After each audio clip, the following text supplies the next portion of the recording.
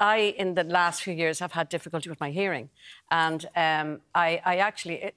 there's obviously damage from being on stage and loud monitors and different things down through the years, you know. Yeah. But then I had an illness which happened about 6 or 7 years ago, which it was called Ramsay Hunt Syndrome, which was shingles in the ear, basically, but very dangerous. And also, I lost a lot of my hearing in this ear. So I kind of came on to talk about that, about hearing loss, and about people being, I suppose, in denial about hearing loss. They get to a certain age. Yeah. And, you know, and everybody has hearing loss as time goes on. Yep. That's normal. Obviously, I had a bit more because of this thing that I had.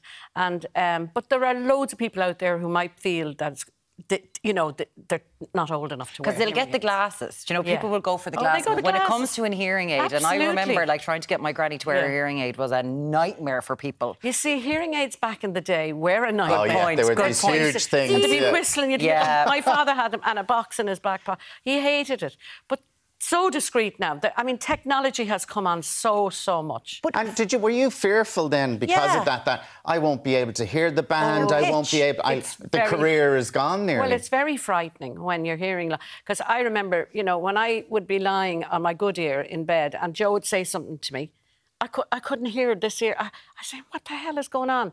So you have to...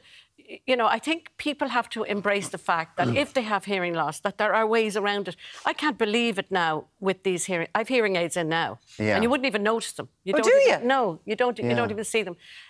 But the thing about it is, like, it's so clever now. Like, say if I'm sitting in a car, it'll cut back the sound of the engine so that I can hear when people are talking. I can hear clearly. I mean, it's just unreal. Yeah, my friend has them as well, and it's connected to Bluetooth to his phone and everything like that. And everything comes into the hearing aids. The phone rings like and I go click, and I'm chatting away, you know, and no one knows.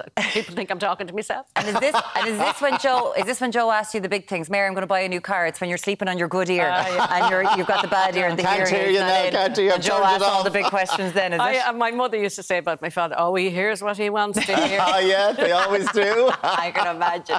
But because then you had... Because I can't imagine for a singer when you're like thinking, my pitch, my band, what's going on.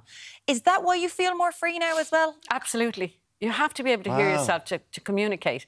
And I communicate all the time on stage. Yeah. So, like, it's hugely important. And I also want to say to young people, and, you know, nobody thinks they're going to get old eventually. And I'm not that old, I know I'm not, and I feel great. But, you know, you have to protect your ears, that's another thing. Loud music with monitors. People need to go and keep an eye on their hearing health because it's so important to every aspect of your life. It really, really is, you know. Can you hear me now? I can hear you. Yeah, there we go.